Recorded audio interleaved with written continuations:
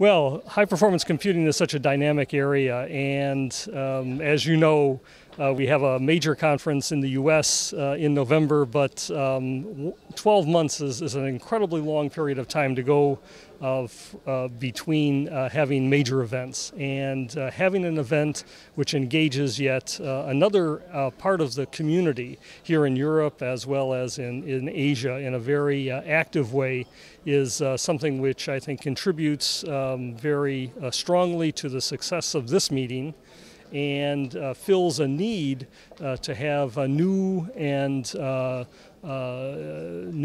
also the existing efforts in high-performance computing exposed again.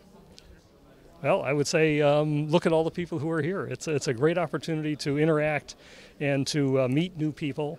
It's like it's like a homecoming in some sense.